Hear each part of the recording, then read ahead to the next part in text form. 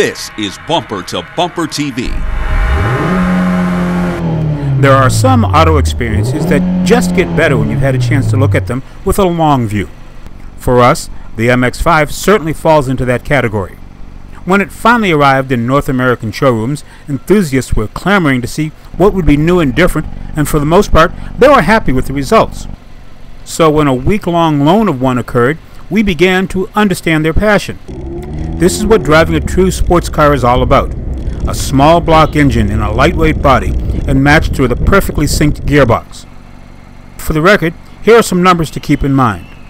The current version of the MX5 has a curb weight of around 2,300 pounds. Surprisingly, the 6-speed manual actually is heavier than the automatic. We of course are partial to the manual for the sheer pleasure of how it feels and how it responds to the engine. That is of course a 2-liter 4-cylinder block with Skyactiv technology to deliver efficiency and performance. The official numbers are 155 horsepower and 148 foot-pounds of torque.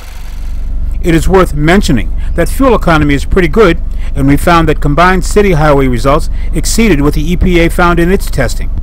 Our first experience with the car was with a group of loyalists at a track just outside of Atlanta where nearly everyone was trying to push the MX5 to its limits.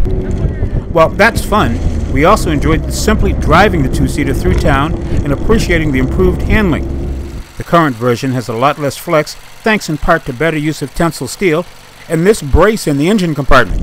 Along with a double wishbone suspension, the control is obvious on winding roads or during hard maneuvers. Now, since it's a two-seater, ergonomics can be a challenge for the unaccustomed driver.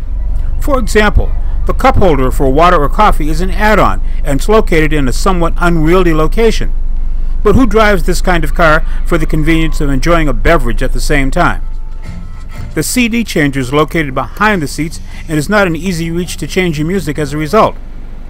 The good news is that the seats are a lot more comfortable than in the previous model and offer better support for the legs and lower back.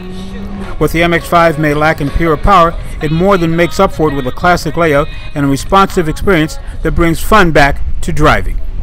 This is Greg Morrison. We want to know what you think, so email us. The address is bumpertobumpertv@cs.com.